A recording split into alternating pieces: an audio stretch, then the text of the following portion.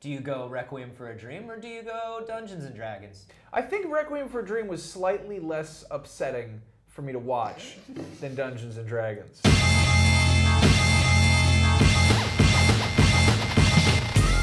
Guys, new console.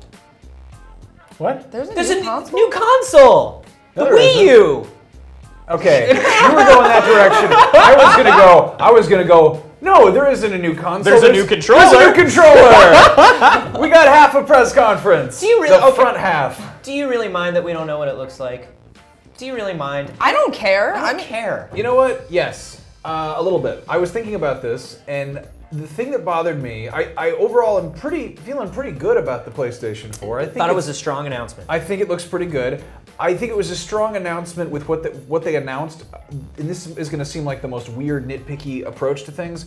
It worries me that what they're showing off is like, here's our controller. We're not done with the box yet. And then their developers coming out and they're like, here's the head of a man using an engine that we have. And then there's a David Cage.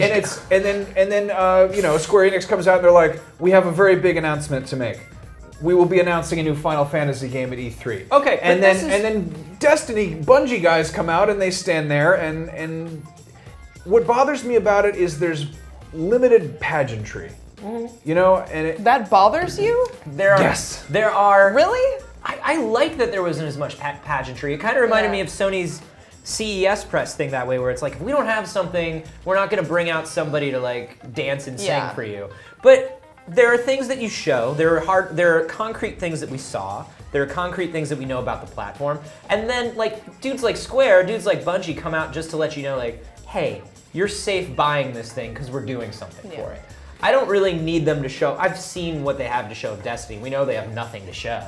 But it's cool that it's coming for the PS4, you know? Yeah. People complaining about them not showing the console. I mean, Nintendo didn't show the Wii U console when they first unveiled it either. Remember, people were like, what does this thing actually look like? And then we saw how like long it was and everybody was like, what's going on here? Yeah. They showed off like a prototype of the gamepad or something, I think, but that was it. I think, you know, from my perspective, I know a lot of people were a little worried about not seeing the box. As long as the specs are nailed down, and I know what the games look like, and I know that the controller is comfortable in my hand, like Sony, all they do is they make boxes for shelves. Like that's like what they do. Just go make a new box for the shelf. I'm gonna buy it. It doesn't matter what it looks like. Consoles are ugly. There's something exciting about seeing, I mean, well, the PS3 Slim, kind of ugly.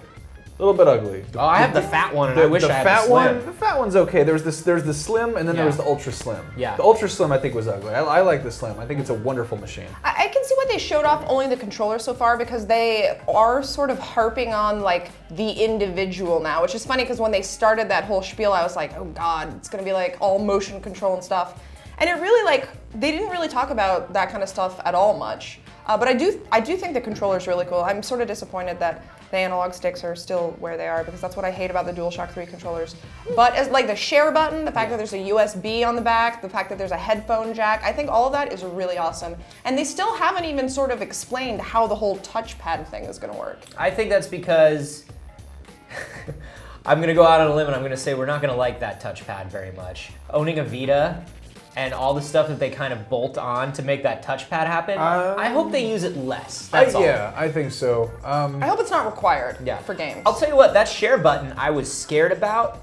I was all like, if you push that and Twitter comes up, I'm gonna punch you in the face. And then it came up and it was like, oh, gameplay clips. Yeah. I can dig this. Yeah. But can you email it to yourself? Or can you only publish it online from there? That's what I was wondering about, because I think it's a really cool feature for us, you know, people in the media who have to constantly capture gameplay footage, which is a huge pain in the ass.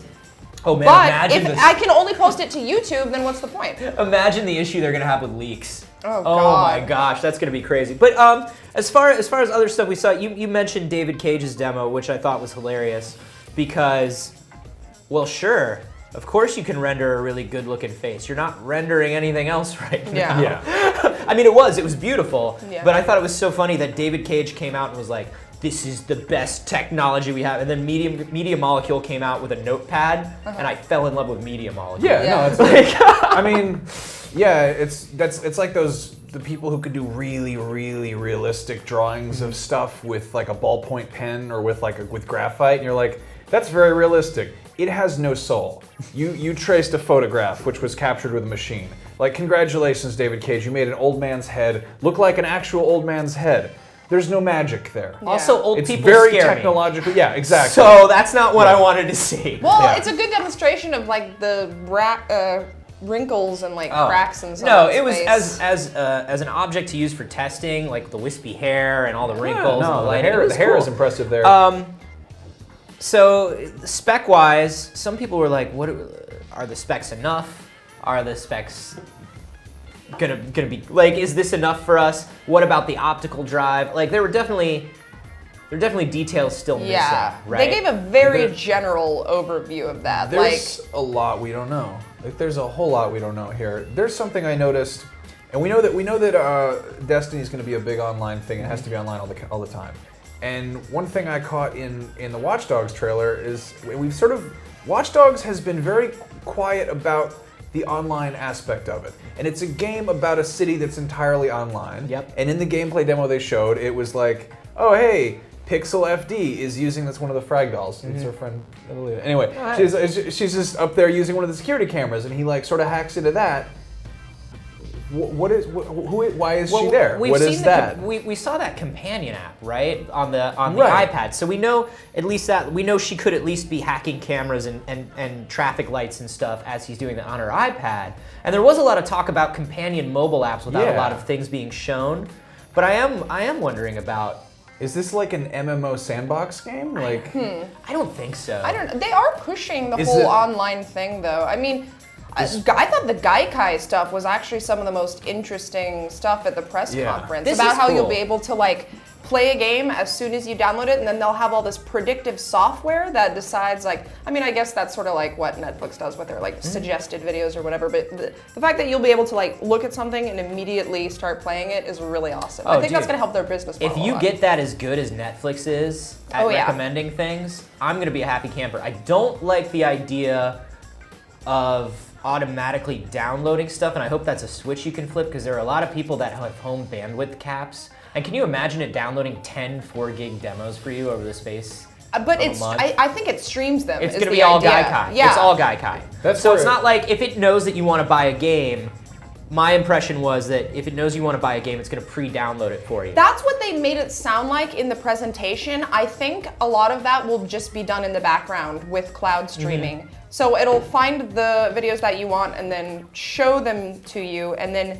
you would be able to do it like you would if you were playing a game that you own. So let's talk about this Gaikai thing, because we've all, you guys have come over to my place before and we messed around with OnLive a little bit. And it feels weird. It's a weird feeling thing. It feels a little weird. Like, it looks good enough, the way a YouTube video or Netflix looks good enough, but you lose some of that fidelity. People are worried about lag. I noticed it when we played a shooter and we played a fighter, and those were terrible. Yeah. I had really bad graphics every time I've tried to, which granted is only once or twice, play like a demo on OnLive. That was maybe a year ago or so, but I don't know how many strides will be taken in that arena before the PS4 actually comes out. I think it's brilliant in terms of technology, but in terms of like American internet infrastructure, that's a big leap to take. I mean, the idea makes sense. Everyone said that this doesn't feel like the biggest leap in terms of what they're actually showing us. And it's, graphically it's like, okay, it looks like a fancy PC, which makes sense because the PS3 was getting kind of old there. And I think that the big leap here is going to be the cloud stuff and this kind of the idea of like a streaming game, or figuring out some way to sort of get I guess a workflow for whatever your machine is doing there, so that you can play a game when you want to play it, like to have an instant. And I mean, I am intrigued. I think they're playing with this. If you look at the PS Plus now, they've got like it's a subscription-based service. I love PS Plus. Yeah, and I love it. Well, it explains why they were giving us so many nice things, because they're taking them all away. But it's like, you pay for a subscription fee, and they're like, hey, this month, this game is free. They had Sleeping Dogs free for like a month, and I'm like, that came out a few months ago, and that's a game you can play for free. You don't get to keep it, but you can play it. You can sure as hell beat it. I also think the crossplay stuff with Vita is also really awesome. I don't want to be the guy. I don't want to be the guy. I'm genuinely saying this now. I saw that and I feel bad being the guy who always rags on the Wii U. And that's usually something you say when you don't really mean that. You say that to protect yourself. I hate to be the guy that rags on this, but I genuinely do hate to be the guy that rags on this now because I feel like I've been doing it forever. You're just tired of it. You want to take it. But the Vita and the PS4, well, that just kills the gamepad. As far as that just kills the gamepad. Yeah. But it's also something else that you have to buy in addition to the PS4. I already own it, suckers! I'm one of 12 people! I'm one of 12 motherfuckers who happily owns that thing. I'm one of the other 12 motherfuckers. It's us and 10 dudes we know. Actually, my girlfriend has one. 9 dudes we know. 1/4 of the motherfuckers who have a Vita. You guys are single-handedly the reason that Sony is still in business. So here's the thing that I didn't see that I wanted to see, and all 12 Vita owners will agree with me. I wanted to see the streaming go the other way. I want to play Gravity Rush and Persona 4 on my fucking television when I'm at home. And I wish Vita games would stream to my PS4. Well, they haven't said that they won't. They haven't said that they won't, but they didn't announce that they will. They only announced the other way. I would love that. That would be awesome, actually. That would essentially be like the Wii U. Yeah. Yeah, that would be a nail in a coffin. Can we agree that the Wii U looks not next gen? Not unless we want to spend a day in YouTube comments. Okay. So no, we're not. We didn't say that. Yeah, we didn't say that. Other things, the BattleNet, the potential BattleNet partnership. Oh. So Portal 2 comes out and we get Steam integration on the PS3, and then apparently behind the scenes, both of those guys were just like, Yeah. Now Blizzard. I mean, Blizzard has been wanting to bring Diablo 3 to consoles for a while. I don't know if it'll work for any of their other games. I don't see World of Warcraft working on consoles, and that's a whole other issue because there's, you know, PC servers everywhere, but I mean, it makes sense for Diablo 3. Really? I knew that was gonna happen, yeah. You did? Yeah, I interviewed the lead console director like a year ago. Oh yeah, that's right, they had that. So, I think it was such a big, hilarious, just screw you to everybody. I think that it was, literally, the hardest I have laughed since I saw that supercut of goats screaming was when they announced Diablo 3 on PlayStation 4. Of all their games, of all the things they have, And nobody applauded. Diablo 3. I was laughing my ass off. I was cackling. So, but get this. Because they were like, they kind of just came out and they're like, I know. We're not usually on consoles, but we are a console game, and then they just list a bunch of their old stuff, and we're like... Do you remember, he listed Blackthorn, which came out in 1996. Yeah. You can't just say Blackthorn. I was like, I wish I had been in the audience so I could have been like, StarCraft Ghost. That's what tell us about StarCraft Ghost, buddy. People wanted that. People wanted, Titan. We want to know, I mean, So... From a like looking at it from a behind closed doors, dudes in suits and ties perspective, like you want to make PC gamers interested because Steam is about to eat everybody's lunch more and more and more and more. Especially now, like all I heard when they were saying common PC architecture is, why don't I just fucking build a PC? Yeah.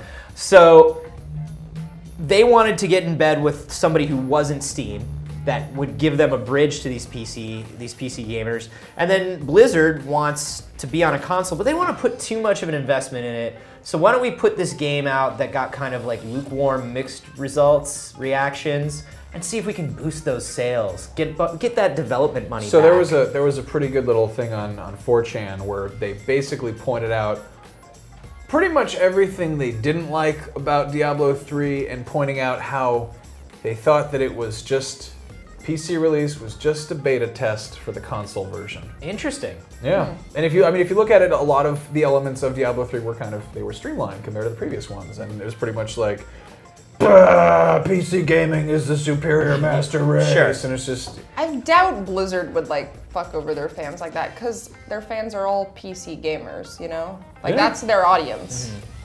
No, I think everybody's just everybody who owns their own platform is looking for alliances against Steam. I think that's really what it is. It's because they're gaining such a market share, and they're doing everything so right in comparison And they're to so everybody nice, else. so They're they must so be nice. destroyed. Yeah, exactly. They're doing so well for the end user. How can we take them out of the equation? Was there anything that Is there anything that like blew your mind? I was really into The Witness. Was there anything that like? I wasn't all that like impressed by the games. Knack didn't really do it for me. A lot of the stuff we had already seen before. Demo. Yeah, and I'm not into the Killzone franchise all that much. So PlayStation 4 now with more objects in it. I love that more it was just shapes. like, how many corridor shooters can we show you? Yeah. In the space of an hour. I was bummed out by no new IPs. You know, I mean, Killzone, Shadowfall, and Infamous. Well, Knack. We're all gonna be wearing Knack T-shirts and buying Knack Happy Meals in 6 months. Knack the movie. Knack the movie will happen. Knack the movie. I don't like the new Jimmy Neutron and Knack. Think about it. I want to say I'm excited about a new thing. I'm looking forward to the future. I think it's fun when there's new things, and I know that no matter when I say something that's remotely negative, someone's going to jump down my throat about how I am being too negative. But if you say something remotely positive, people are going to say that you're in full of shit. Pocket. Who is paying this guy off? I don't like the naming conventions for the new Killzone, Shadowfall. Infamous Second Son. That is dumb. Dude, can we talk about that guy? Can we talk about that guy coming out and like, I was tear gassed, and we're living in a slave state. Yeah. And everybody's watching us all the time. But what if we had superpowers? Have we okay, kid getting beaten up on the playground. Yeah. What if we did have superpowers? Yeah. I was so ready for a Watch Dogs thing, and then he was like, no, it's Infamous. Yeah. Because superpowers. And I was like, okay, move on. Yeah. Move on, dramatic lighting. Yeah. Get out of here, everybody. They need to wrap it up music for guys like him. At the same time, at least he was, but like the Destiny guys came out, and it was like they all reminded me of that episode of 30 Rock where she asks like Alec Baldwin to act in something, and he's like, I don't know what to do with my hands. What if I just held? What if I just held 2 coffee mugs? Would that work? The two things I have to say about the Destiny presentation is there was no presentation. The Destiny is this wonderful new elegant world that is the changing of everything. It is the evolution of entertainment. It will change the way we look at shooters. I play video games because they are not reality, and they showed me a video of a bunch of fucking human beings talking to me in English on Earth. Videos of humans is not the thing I want to see. Some guys they're not showing me magic. They're not blowing me away with this new game. They're having people tell me about making the new game. And I'm totally okay with watching behind the scenes developer stuff, but when someone tries to sell me something by just having developers talk about it, it's exactly what I don't care about anymore. Listen to me very carefully. Take Master Chief, and then you put a fucking cape on him. And if that doesn't make you happy, you have no soul. Fucking capes, dog. I'm okay with the capes. The capes are next gen shit. Right, the capes are next gen shit. The second Destiny. The second part 10 of Destiny, years. Second part of Destiny. Yeah. When those 4 dudes came out. Yeah. And they're standing there on the stage, and it just says Destiny behind them. They look like a soft rock group. Called Destiny. When the email, they look like Journey, like a modern Journey. They look like an alternate reality aging prog rock band. When the email went out, do you think the email said we should all match, or do you think the email said we all shouldn't match? And who do you think didn't listen? Because they almost matched. Who didn't pay attention? So no, but like, I think it was a strong presentation. I think we got as much information as we can expect before E3 and before Microsoft budges and says anything. Yeah. I was really happy with the presentation. I'm gonna buy a PS4, guys. Secrets. I'm gonna buy one. Dude, I have a Vita. Out. I have to justify buying a Vita. I don't know. How did you guys feel about it overall? I was impressed. You know, I like that there wasn't a whole lot of like fanfare and like flashy presentations. I felt like the game showings could have been a little bit better, but I think we'll probably have to wait until E3 to see better stuff like that. But with the hardware, I was really pleased. I'm glad to see that they're sort of migrating to PC architecture. I don't know if you guys noticed, but the buttons, the face buttons on the controller are slightly flatter from what I can tell in the pictures. I'm sold. They're a little like slightly flatter. Less bevel. Yeah, they're like the Wii U Pro controller kind of. That one has really flat D-pad. Except it won't feel like it was made for $3. Yeah. It won't feel like a Walgreens video game controller. Well, I'm out of beer, so I'll see you guys at E3. All right. All right. Yep. Nice having you. All right.